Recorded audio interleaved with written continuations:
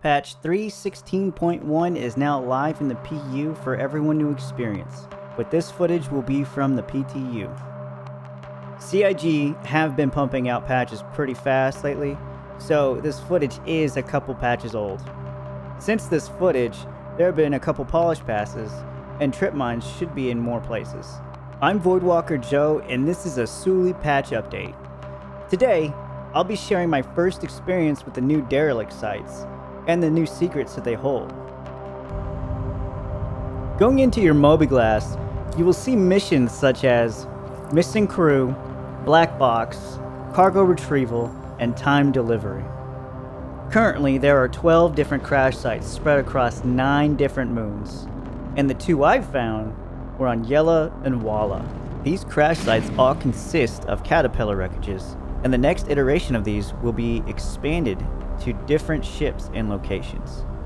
The first site I want to show off is on Yela, which I want to point out didn't have any trip mines in this state. But it is possible it will in 3.16.1 when it goes live sometime this week. For anybody that doesn't know, or any new players out there, Yela is a frozen ice-encrusted moon orbiting crusader, and was discovered in 2851, and in 2907 Wilma Irving made the first permanent homestead on Yela.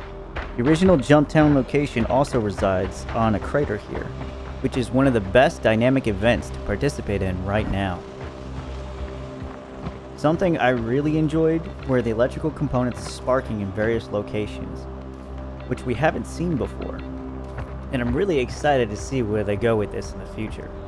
The next crash site I introduce you to is on a moon called Wala, and there, you will see one of the puzzles you solve is the rerouting of power from door panels to get into a compartment which blew me away when I first discovered it.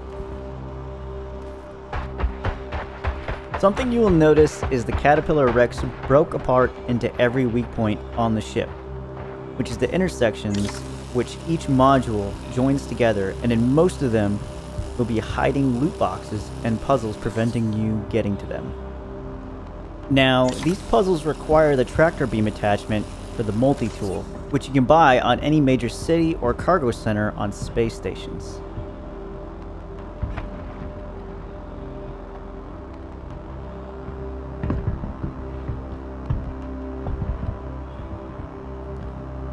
There is a black box mission that did not pop up for me.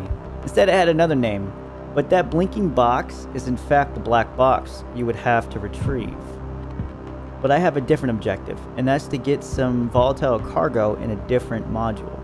Something to look for to help you on your way are glow sticks. Just like their purpose in cave missions, they give you a clue where to go next, so definitely head for those. A problem I've been having is my multi-tool automatically being put away every time I take it out and use it. And what I found was that this happens every time I climb up a box with the multi-tool out. When this happens, press I to bring up your inventory, click on the multi-tool and drag it back into your armor inventory.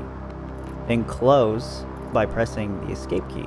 Open up your inventory again and then drag your multi-tool back onto you. Then voila! You're back on your way to playing box Tetris, Star Citizen style.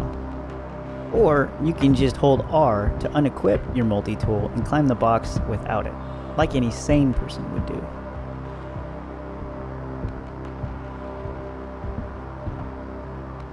The only way to get to this loot box was using my multi-tool and positioning the box through this hole. That's the only way to get it out.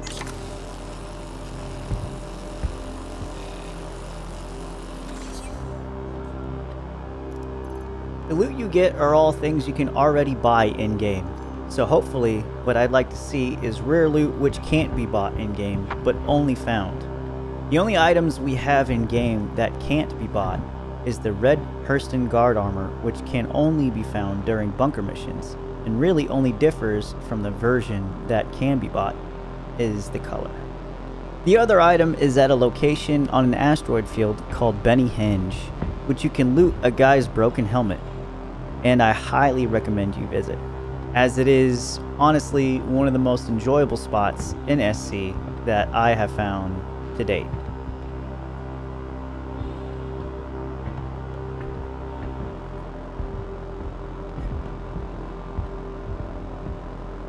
I was hoping that these door panels would open some shipping containers, but that isn't functional yet.